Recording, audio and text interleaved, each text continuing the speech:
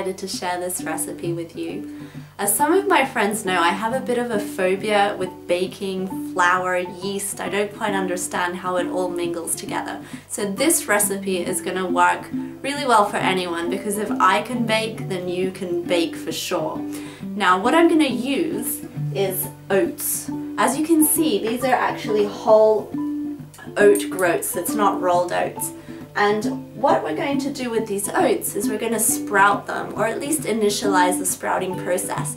As you'll discover, oat groats actually don't sprout, so you won't see a little tail grow out of them, but they will begin an enzymatic action that will help eliminate phytic acid from the seeds. And this will make the bread really tasty and really digestible.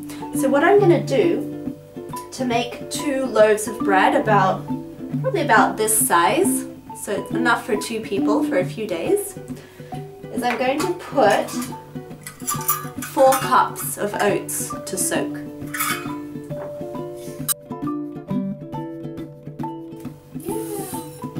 Perfect. Okay, now we're going to add water.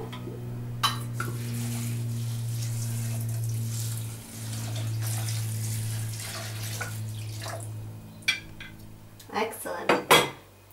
Now these guys are going to rest overnight, and in the morning we'll give them a rinse, and I'll just show you quickly how to rinse them.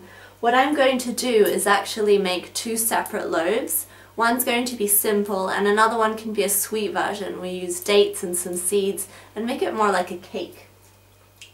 See you tomorrow morning. I've placed the groats in this sieve to make it really easy to drain and to rinse. You don't want the seeds sitting stagnantly in anything, otherwise they can create some mold.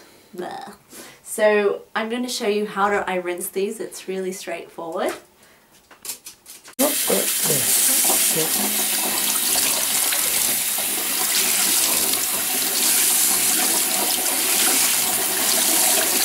Really funky little sieve. I think it's from IKEA. But basically it allows the water to drip down. If you are concerned with the mold, if you live in a basement suite, or you just feel uncomfortable with just letting them sit, you could soak them with some food grade hydrogen peroxide, or even put it in a little spray bottle and just spray them lightly each day, however you feel. I'm going to show you now how I blend them up.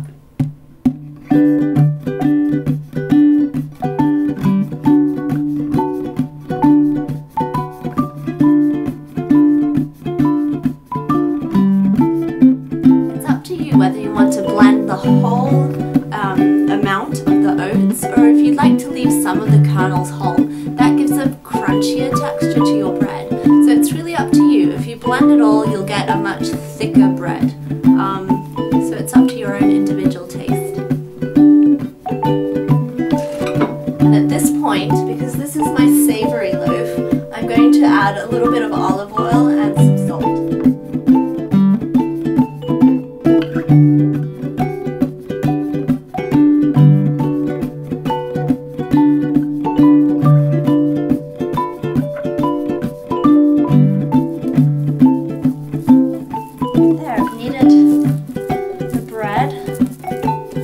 Flourless bread, and then you should put it in the baking sheet.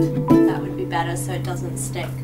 So I'm just going to put it back in the bowl and get that prepared. After many trials and tribulations, after a Vitamix that stalled, the buns are ready.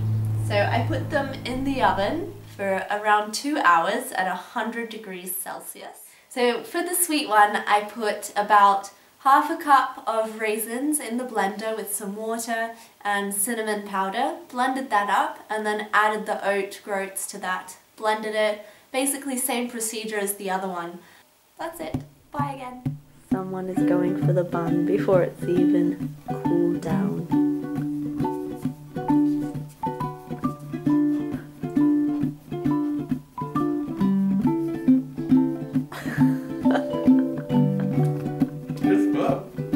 Is it good? Is it really good, or are you just saying it's good? It's really good. Put it down, you filthy hands.